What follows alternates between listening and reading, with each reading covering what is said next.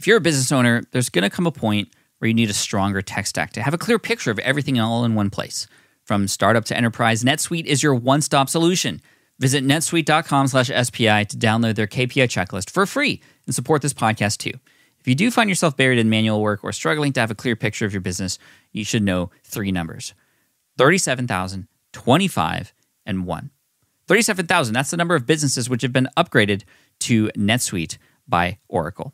25, NetSuite turns 25 years old this year. That's 25 years of helping businesses do more with less, close their books in days, not weeks, and drive down costs. And the number 1, because your business is one of a kind. So you can get a customized solution for all of your KPIs and one efficient system with one source of truth. Manage risk, get reliable forecasts, and improve margins. Everything you need to grow, all in one place. Right now, download NetSuite's popular KPI checklist designed to give you consistently excellent performance absolutely free at netsuite.com/SPI. That's netsuite.com/SPI to get your own KPI checklist. netsuite.com/SPI. There was once a time when building a website was a massive undertaking and a huge pain, something that you would need to clear your entire schedule for. Well, guess what? Those days are over, and now you can build a professional, sparkling website in just seconds thanks to Hostinger. In fact, I recently did this, and I shared the process on my YouTube channel, and it was absolutely mind-blowing, especially considering it took like days on end previously when I first started building websites. This tool is amazing, and I was using AI to do it. So Hostinger is a top, highly rated global web hosting and website creation brand, right? And all you have to do to build a website is answer 3 questions. Here it is. You enter your brand name, you select the website type, you describe your business, and then you can customize it further with a drag and drop editor. It's literally that simple. I just went through this process. I promise you, it is the easiest way to build a website. And it also offers some AI-driven SEO-friendly copy, an AI logo maker. Plus, they make all this super affordable. It's less than $3 a month, including a free domain name. So create a live website now at hostinger.com/SPI. And listeners of this podcast can enter SPI for 10% off your order and a free domain name. hostinger.com/SPI and use the code SPI for 10% off and a free domain name. It's incredible. Now back to the show. People don't understand the importance of treating your customers well, and how if you treat your customers well, you take care of them, you involve them with your brand, they become obsessed with you. And when you have customers that are obsessed with you, they promote you, they tell their friends, they post about you on social media, they write you reviews, and then you get business just because of them. So you don't have to do other things. Like, you don't have to show up on social media every day. You don't have to do advertising if you don't want to. And I really feel like that's the future of e-commerce. Have you ever thought about creating a physical product business? Or perhaps you have an audience already and you've thought about creating a physical product to share and sell to your audience. Well, if that is a thought that's come across your mind, then this is definitely an episode for you. We're talking with Kerrie Fitzgerald from kerriefitzgerald.com. She's also the host of the 6-Figure Product Business podcast, and she helps business owners create physical products for their business. Everything from teaching them how to create merch and things like t-shirts and mugs, which is sort of on the simpler side, all the way through things like white labeling and manufacturing and whatnot. So we're going to talk about a lot of things today, including an incredible launch strategy for your product that I definitely agree is the number one strategy. And she brings the heat with this today. She also has a book called Customer Obsession, because what I love about Kerrie, she's not just about the products and the making money, and she's been able to do really, really well with her own physical product businesses before teaching others, but it's about helping people and brand loyalty and getting obsessed with your customers. And that's, in fact, the name of her book, Customer Obsession, which I love, and it fits perfectly with my book, Superfan. So really good vibe here, and I really love the information that Kerrie had to share. And so if you've thought about a physical product, this is the episode for you, session 741 of the SPI podcast with Kerrie Fitzgerald. Here she is. You're listening to the Smart Passive Income Podcast, a proud member of the Entrepreneur Podcast Network, a show that's all about working hard now so you can sit back and reap the benefits later. And now your host, Nerds Gummy Clusters are his kryptonite, Pat Flynn. Job searches can feel like they're taking forever, a real slog. So stop searching and just match with Indeed. So ditch the busy work, use Indeed for scheduling, screening, messaging, so you can connect with candidates faster.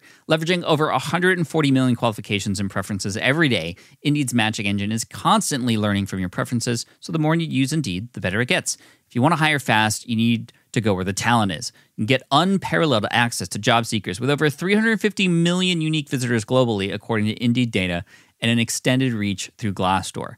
I love how adaptable Indeed is as well, whether you're hiring one person or you need lots for a scalable project, like hiring platform that lets you schedule and interview hundreds of candidates in one day. Like there's no other one that you would want to use. So join more than 3.5 million businesses worldwide that use Indeed to hire great talent fast. And listeners of this show get a $75 sponsored job credit to get your jobs more visibility at Indeed.com/smartpassive. Just go to Indeed.com/smartpassive right now and support our show by saying you heard about Indeed on this podcast. Indeed.com/smartpassive. Terms and conditions apply. Need to hire? You need Indeed. If you're at a desk a lot like I am, it is really important to move around and increase circulation as much as possible. And a sit/stand desk can be a massive game changer. If you haven't tried one before, this offer from Uplift is for you. Plus, you can support the show at the same time. Visit upliftdesk.com/SPI for 5% off your order.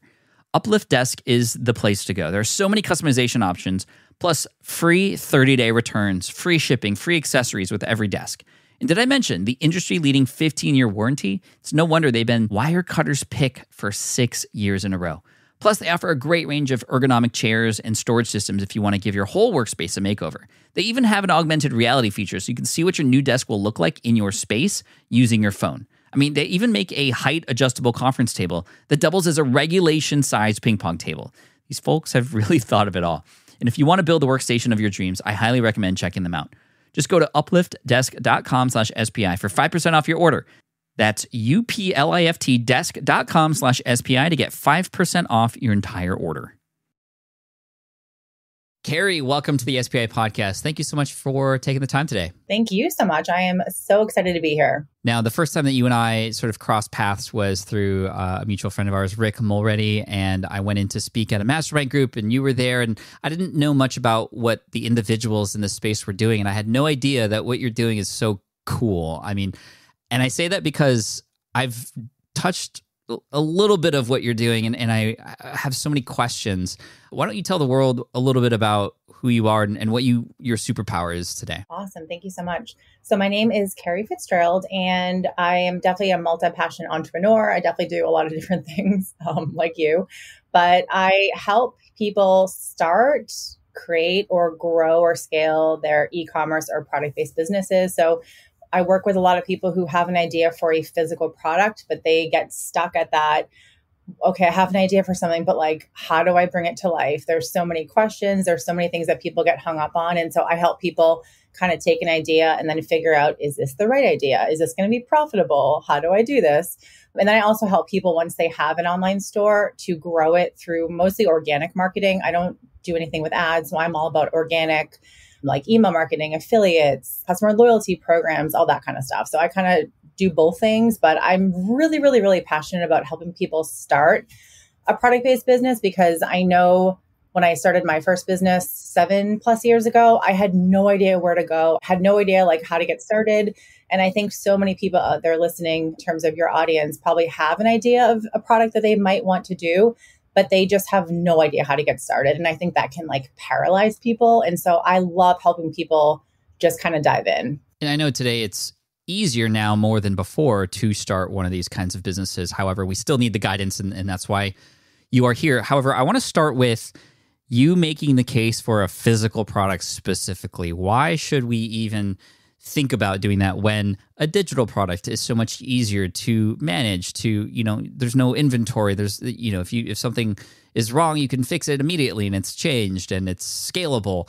Why a physical product though? I think a few reasons. I think one, the future of purchasing. I mean, more people are buying stuff online. More people are gravitating away from the brick and mortar, like think of Black Friday, maybe 20 years ago, you would have to, wake up at 5 a.m., wait in line outside like a Best Buy to get a TV. Now it's like click, click, click, Amazon, done. It's already on your way to your house. You're sitting in your house, whatever you're doing. So I think more and more people are buying online. E-commerce is growing, it's booming.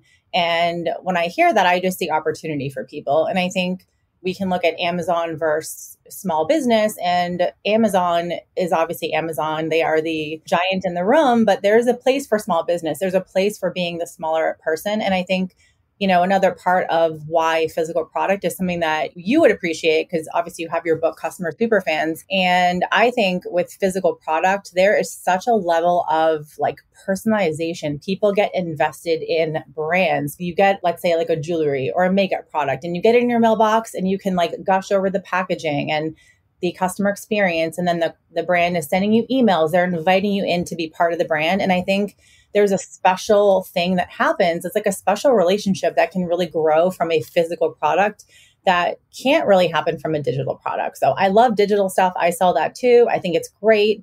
I think it's great to do all the things, but I think there's something to be said for a physical product and grabbing a customer in. And then once they buy from you once, you put the charm on, and then they buy from you over and over, and they are a customer super fan. So yeah, a few reasons why. No, that is a great answer. I mean, for somebody who has created one physical product, the Switch Pod, I can say there is some sort of magic in selling something and seeing a person open that thing and get like immediate use out of it. And, it's all of a sudden made something more convenient or has helped their lives in some way instantly, versus sometimes a digital product. It's like, okay, I've sold a course, but you still have to go through the course and you still have to implement, and it can take some time. There's a little bit of a delay before that reward. And there is something so beautiful about creating something that people purchase and just get immediate value from, which is great. Which leads me to my first question, which I'm sure a lot of people are asking, which is like, where do I even begin with all this? I mean, let's say somebody has an idea.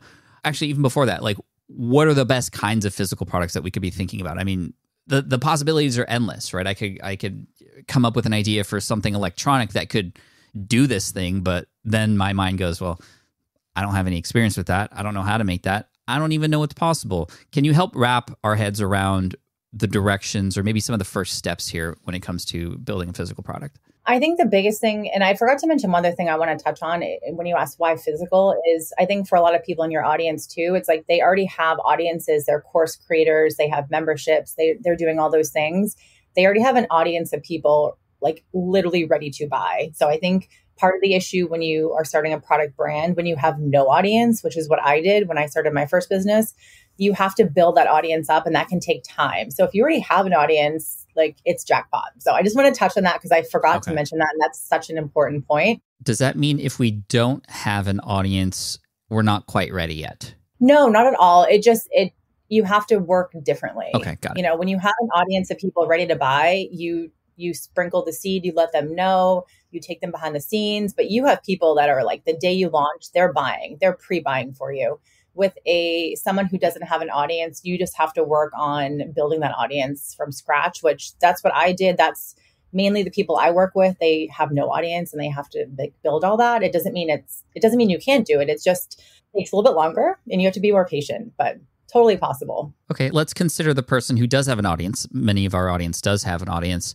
And where might they start with trying to determine whether a physical product makes sense or what that even might be? Yeah, I think you have to kind of think of what would you be excited to talk about? I think a lot of people will sit here and say, oh, don't do something that you're passionate about. Make sure it's like the moneymaker. But I think in the end, if you're not going to be excited to talk about it extensively, then I wouldn't even bother wasting my time.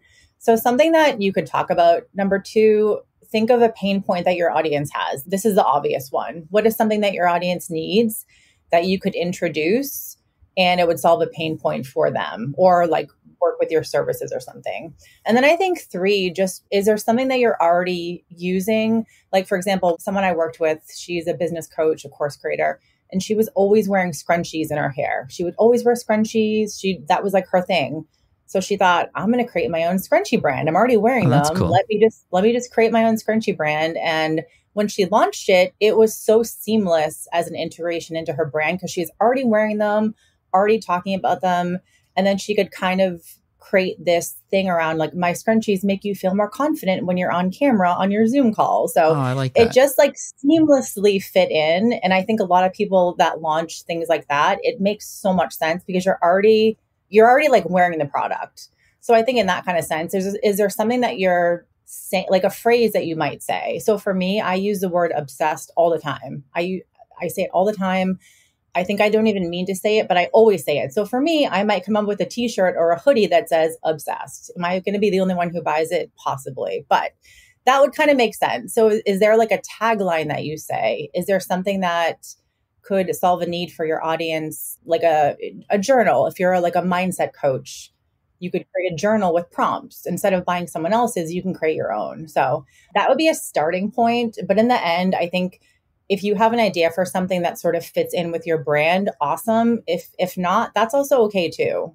You can really create anything, but I think it's easier if it fits in with your already business or audience. That makes sense. I love the scrunchie example because on the surface, it's like that has nothing to do with the thing that they're probably teaching. However, it's everything to do with the relationship that's being built with that person who's listening or watching the videos or a part of that brand. And it's a part of the culture, right? And a lot of people want to support because they're a fan of something, not just because it's a thing that, would actually help them. And if it helps them, that's even better. We've seen examples of entrepreneurs in our space, like Michael Hyatt, go full on with journals, with his Full Focus journal. John Lee Dumas did the same thing with his Mastery journal.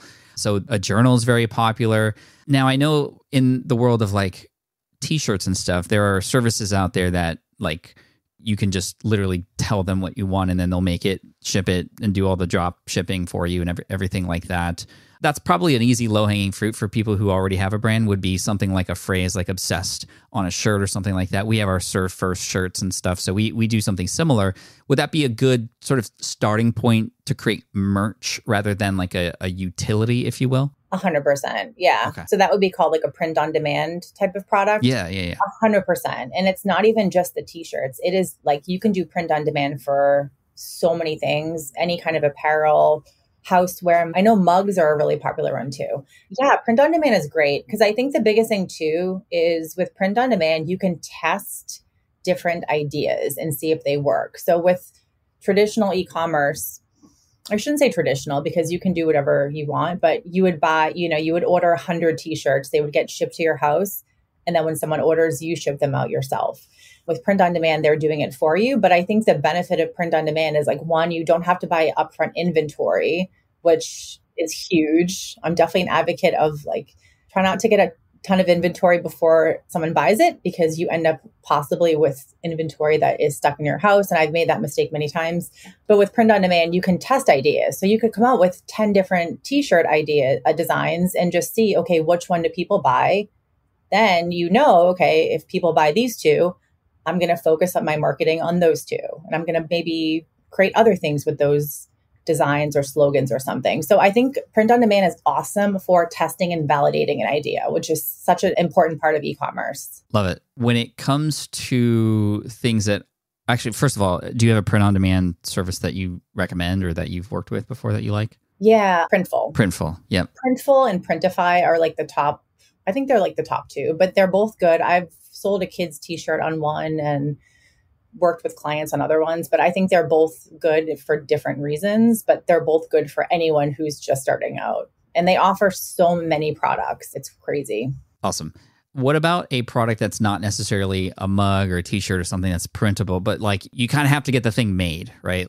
I don't even know what it would be, but do you have any examples of students of yours who've like made something? Maybe the scrunchie is the example of something that actually had to get manufactured. What's that process like? Because I think once people get to that realm of physical product, it's like, oh, there's not a service out there that can just kind of print it for me. That's way out of my league. I'm not qualified. Like this will never happen, but I know that's not true. Yeah. And I can give you another example that's like a step easier than the like full manufacturing prototype, all that kind of stuff. But I do have a good example for that. It would be something like different phrases people use, but like white labeling or reselling. There you go. So for example, I actually have an idea. This is something that it's been on my like millions of ideas on my notepad for a long time, but I love paddleboarding and I really, really, really want to start a paddleboarding brand or like a brand focused around paddleboarding or kayaking accessories. So like a hero product of a waterproof phone pouch, and then maybe like a couple different versions of like coolers that you can strap on the paddleboard. So like that's my idea. So if I wanted to sort of take that to life, I would go to maybe like an Alibaba.com, which is a manufacturing website overseas. I would find someone who's already making the product.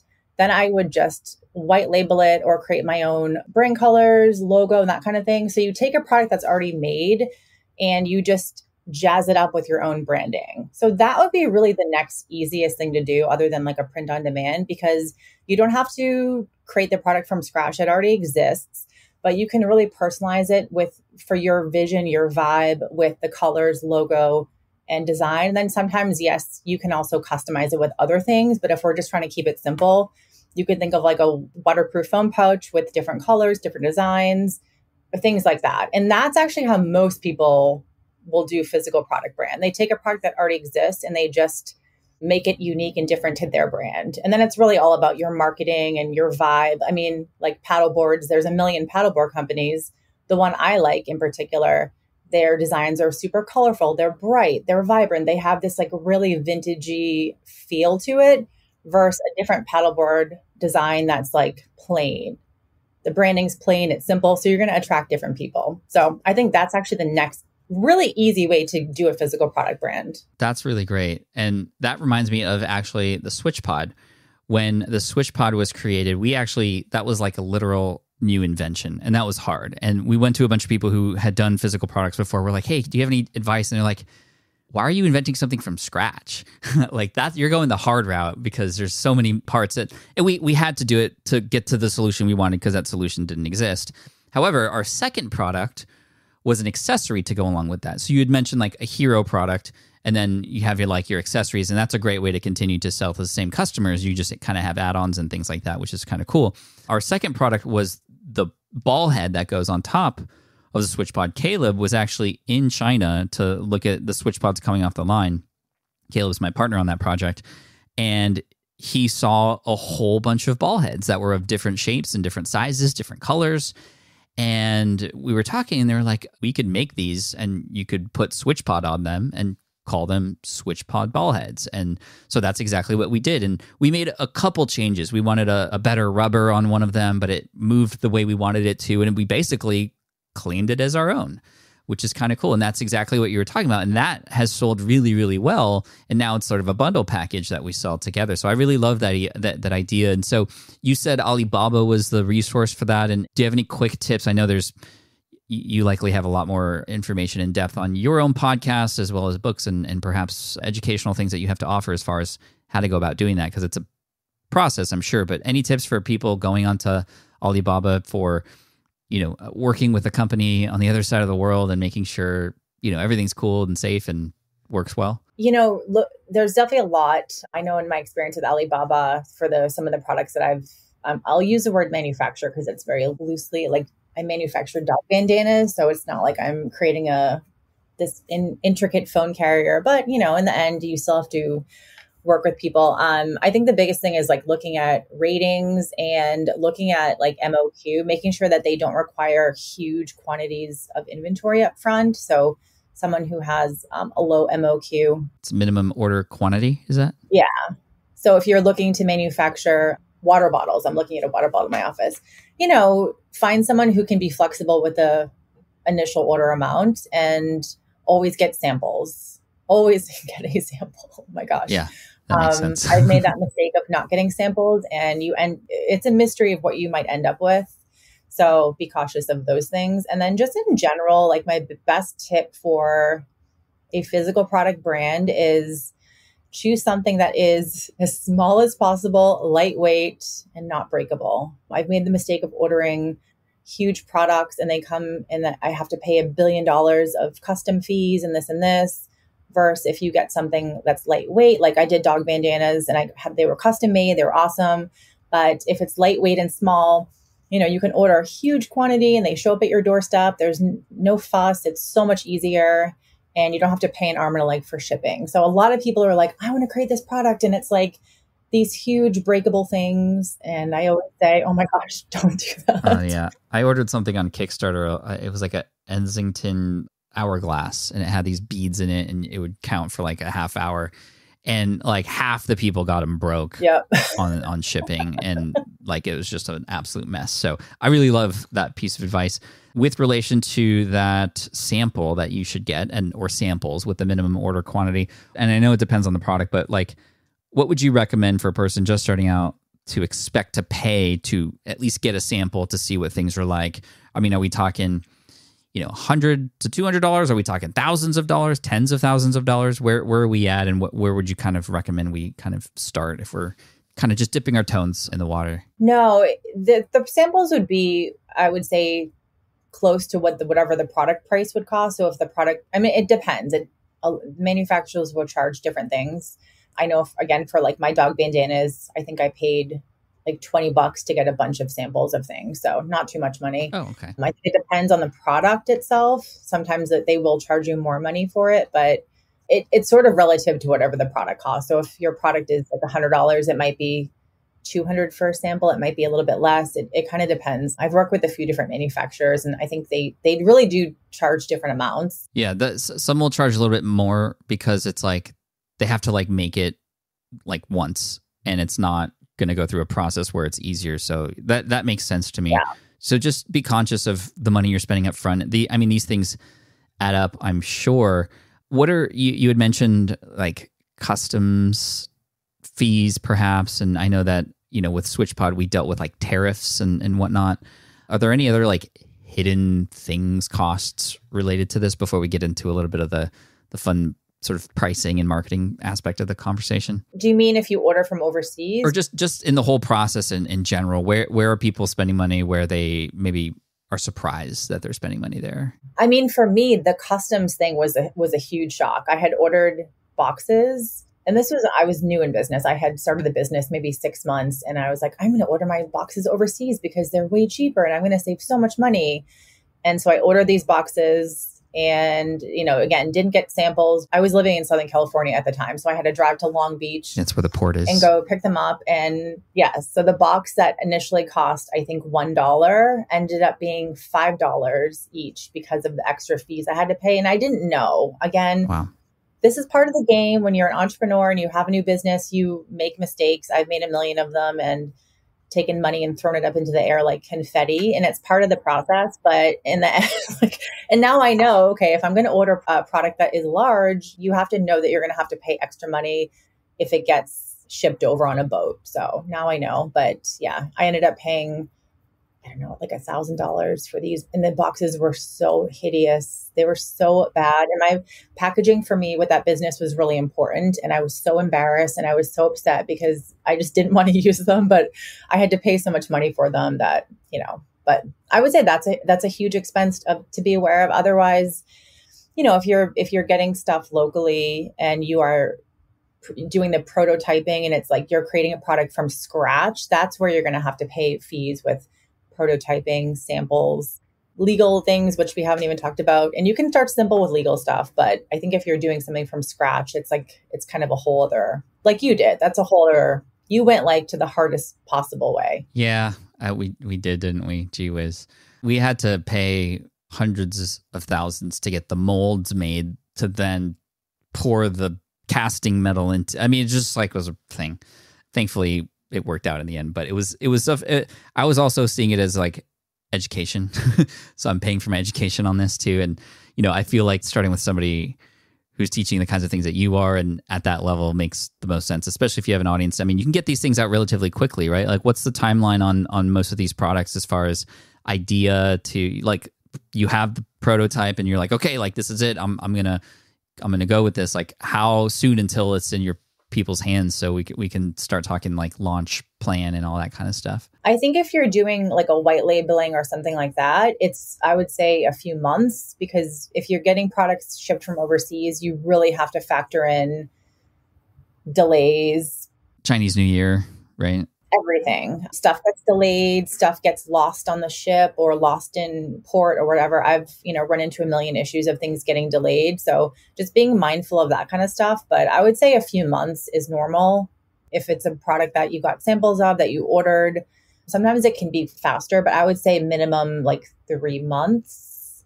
I've worked with people where stuff just gets held up. That feels right to me, yeah. But I think a few months is manageable. So, and that's if you're doing something from overseas. If you're buying stuff in the US, then much faster. I was for my first business, most of the stuff I did at first was all in the US. And so I was able to come up with my idea. Again, I had no experience with the business. My background was not in e-commerce at all. And I just had to figure out what to do. I came up with my idea in March of 2016 and I launched in July. Pretty darn good. And that was like soft launch, small audience, scrappy as heck, figuring it out. Yeah, I think the SwitchPod was 2.5 years. So again, another case for maybe not inventing something from scratch. The Six Figure Product Business Podcast is your show. Definitely recommend everybody listen. We're not done yet. I'm just making sure people know where to go to find out more. And then also you have a book, I believe, that just came out, Customer Obsession, which I love hearing a title like that because this is, I've written Superfans. It's very much customer centric and serve first. And I love that. What's the book about? Just really quick so people can know what to look forward to in it. Thank you so much. Yeah, it comes out next month. I'm so excited. It's really about customer loyalty. So I know your book is Customer Superfans, all about the same thing. Mine is very much centric around e-commerce, product-based businesses only. So it's definitely not for like a course creator, but it's really all the things that I learned with my first business, how to get your customers just to be obsessed with your brand. And I think to do that, you have to be obsessed with your customers. You have to understand why they're buying from you. You have to treat them well. Customer service. I have a whole chapter about customer service, which I think for most people, they think, oh, that's boring. Customer service for a product-based business is so essential. And just other things like how do you involve your customers with your brand? I think for me, that was a huge way that I grew my business. I didn't use advertising. I relied heavily on my customers to be like these brand evangelists for me. And I didn't know what I was doing. And I grew my business from, zero to like 400,000 in sales in 2.5 years. So for some people, they might think, oh, that's like pocket change. But for me, like I had no idea what I was doing. I didn't use advertising. I didn't pay influencers or anything. It was totally organic, totally scrappy. And I did that because I took care of my customers and I had this customer first mentality from day one. And I really just built this community of people with my first business. And I 100% attribute me making any money with that business to doing that. And so when I sold my business in 2019, I started my current business. I thought of this book idea a couple of years ago and it just sat in a Google Drive folder for like a year and a half. And I was like, you know what? I want to teach people this concept because I work with so many people now and they don't understand the importance of like treating your customers well and how if you treat your customers well, you take care of them, you involve them with your brand, they become obsessed with you. And when you have customers that are obsessed with you, they promote you, they tell their friends, they post about you on social media, they write you reviews, and then you get business just because of them. So you don't have to do other things. Like you don't have to show up on social media every day. You don't have to do advertising if you don't want to. And I really feel like that's such a like the future of e-commerce. So yeah, I agree 100%. I mean, that's why I wrote Superfans, and I'm excited to see more books and especially an e-commerce specific one, because I feel like in e-commerce, that's a huge opportunity to build brand loyalty and connect with people. People are often leading with their dollars and wanting to buy the product. And that could be the start of a relationship. However, most companies are treating it as like, okay, that's the end. You got your product and we're kind of done. And I'll just promote the next one when it's ready versus the relationship. So awesome. And when does that book come out? It's coming out October 18th. Okay. So by the time people hear this, it should be available on all the places, right? Thank you. Yeah, I'm excited. It's like a year and a half of so much effort and tears and pain, everything, right? every other emotion. So oh, I know. That's why I want to make sure you get some love for it and credit. As we come into the final lap here, I'd love to talk about the launch plan. There's a lot more that goes into this. We could get into the weeds of pricing. I mean, obviously we don't want to lose money. So if, there's some obvious things, make sure that you are keeping track of how much money you spend and how much a product, cost of goods sold versus how much you're making profit, and you don't want to go under. Like those things are kind of, table stakes, but you're not going to sell products if you aren't launching. And so tell me what a launch in your eyes is like and how you've done it. How do we get our audience excited about the product, the physical product that we now have ready to share? So I think the biggest thing is taking them behind the scenes with you, taking them on the journey with you is the easiest way. And in hindsight, I didn't do enough of that with my first launch, but how soon in the journey are we taking them with us? I would say immediately, like before the thing's even made. Oh my gosh. Yes. Yep. Okay, good. So like you have an idea for something, you start the branding process, you come up with the name for it, like involve your audience, involve your people, get feedback from them, show them all the behind the scenes stuff that you think is so boring. They think it is so interesting. And by the time you launch that thing, they are so invested in your product because they've been through the whole journey with you and they're excited about it. So that would be my biggest tip. And that's the thing that I see a lot of people making mistakes on is the product is ready to go. And then they're like, oh, okay, I should probably tell people.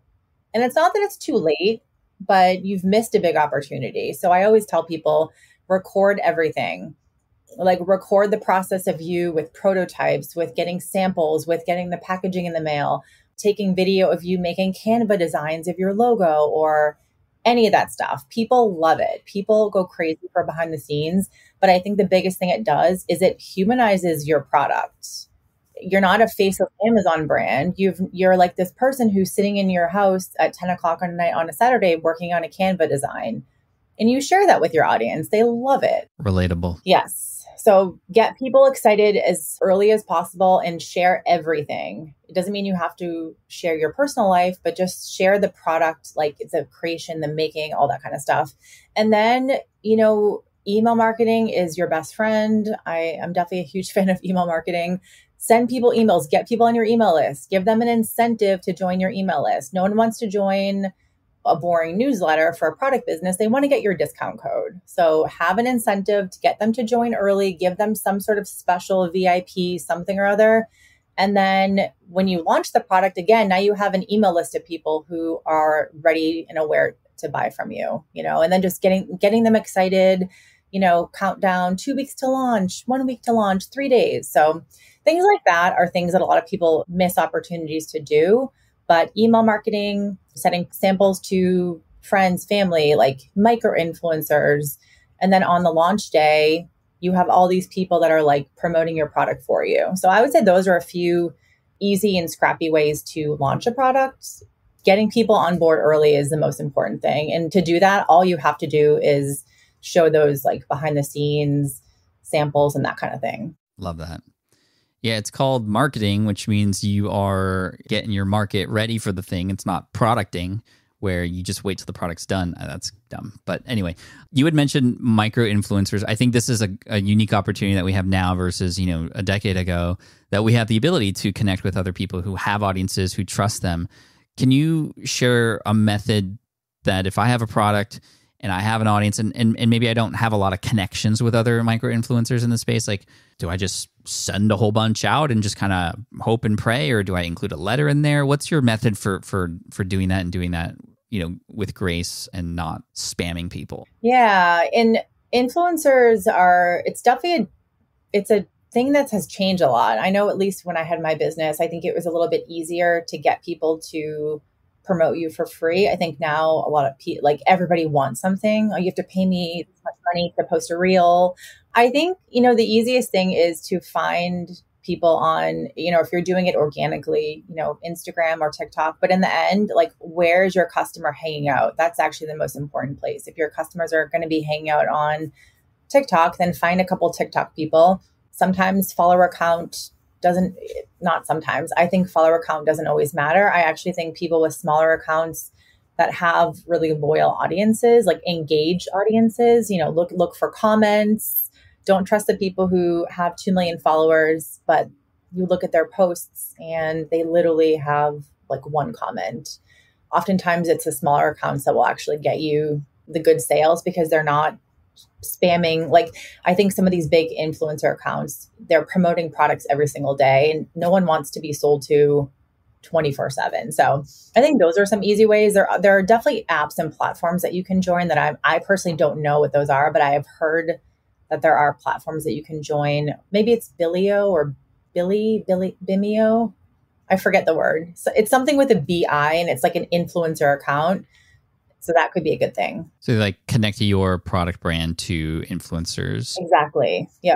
If you don't go through those, I think I do know of a few others that exist, especially for YouTubers, but that doesn't mean you can't do it if you don't have a YouTube channel. As far as reaching out to maybe some dream influencers that you have, there's one or two in the space that you're just like, oh my gosh, I love this person. It would be so amazing if they were to talk about my product. Is that something we should consider? And do we give them the product for free, or How do we go about doing that? You have to assume 100% that, especially if they have a bigger audience, that they will want to be compensated. There's a couple of workarounds around it. One is if you have an affiliate program. So I'm a huge fan of affiliate marketing in the product space. It gets you features by like YouTubers, bloggers, creators, gift guides, media features, things like that. You're much more able to get those features if you have an affiliate program, because then the person can at least say, okay, well, if someone buys, I'll make a commission. But I think when you reach out to people, you have to expect that you're going to give free product. That's a given. Like, you have to give free product. You have to offer them product. It's just a question of, will they want to charge you for that? And I think a lot of influencers do want to be compensated nowadays, but you can't, like, I've never once paid an influencer with my product-based business or clients that I work with. Like, we always can figure out ways to get, and I'm not trying to undercut, influencers. I think people deserve to get paid. But if you're a small business, you might not have the budget to pay a lot of money for something. So you have to find smaller accounts, smaller bloggers. I love YouTube as an opportunity for working with an influencer, because I feel like, I don't know, at least with my experience, YouTubers seem more open to doing it without charging like $1 million. But yeah, you have to expect to give free products. But having an affiliate program is something that I find, if you offer product in an affiliate program and maybe a small fee, that you'll get a lot more people that will be willing to work with you. Nice. Kerrie, we could go on and on about this, I'm sure, and I think we've just scratched the surface, but enough that a person who might be interested is going to get excited about this and want to work a little bit further to figure this out. And I know they can figure that out with you. Where can they go to figure that out and get some more of your info? Yeah, thank you so much. You can go to my website, which is my first name, last name.com, Kerrie Fitzgerald, and that's with an IE. And then Instagram is a good place to connect. I'm definitely very active there. So it's kerrie.a.fitzgerald. And my podcast, the Six Figure Product Business Podcast. There you go. Well, Kerrie, thank you so much for this. This was incredibly helpful. And I look forward to hearing how people respond to your book and all the other businesses that you're helping and the physical products that they're creating. So well done, and we'll chat soon. Thank you so much. All right, I hope you enjoyed that episode with Kerrie Fitzgerald. Again, you can check out her book, Customer Obsession, as well as her podcast, the Six Figure Product Business Podcast, and kerriefitzgerald.com. You can find her there and on Instagram, like she said. We'll have all those links in the show notes and resources mentioned here on the show notes page at smartpassiveincome.com/session741. Again, smartpassiveincome.com/session741. And I know we're coming down to the end of the year here. Maybe a physical product might make sense for you and your business. And you can start simple, as you can see. And you can also go very complicated like Caleb and I did with the SwitchPod. It's very educational. And I do feel like, although it was difficult, although it took a ton of time, that it was definitely worth it.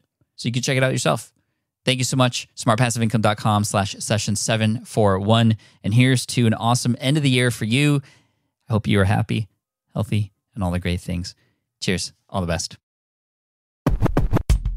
Thank you so much for listening to the Smart Passive Income podcast at smartpassiveincome.com. I'm your host, Pat Flynn. Sound editing by Duncan Brown. Our senior producer is David Grabowski, and our executive producer is Matt Gartland. The Smart Passive Income podcast is a production of SPI Media and a proud member of the Entrepreneur Podcast Network.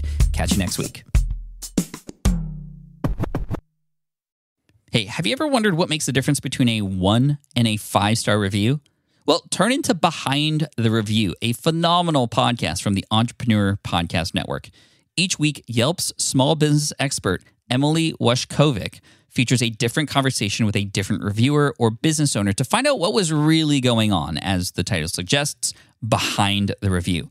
Recently, for example, Emily featured an episode about Aldea Country Eatery, the number 5 spot in the world on Yelp's top 100 places to eat. Emily interviews a wide variety of customers and business owners from a wide variety of industries, tabletop gaming companies, the fitness industry, you name it.